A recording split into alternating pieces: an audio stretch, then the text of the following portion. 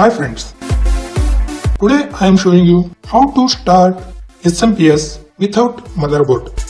This is a computer smps. Here so many wires are here. This one is Molex connector, another one is board power supply connector. Here it is 24-pin connector, it's only bigger in size. Find the 24-pin connector from your smps. Try to locate green and black wire. The green will be only one and black wires are many. You can select any black wire you want.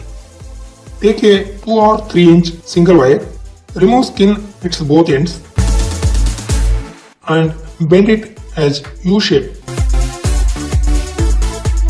Insert one end of the bent wire into green terminal of 24-pin connector and other end to any black terminal. Power on the smps with wire inserted. Then smps should running now. If not, smps might be faulty. If you remove the U bented wire, smps will stop working because this green and black link is only switch to start smps. This is the easiest method to test smps and start smps. If you like my video, please don't forget to subscribe my channel. Thank you so much for watching my video. Thank you so much for watching my video. If you really like my video, please don't forget to subscribe. Thank you.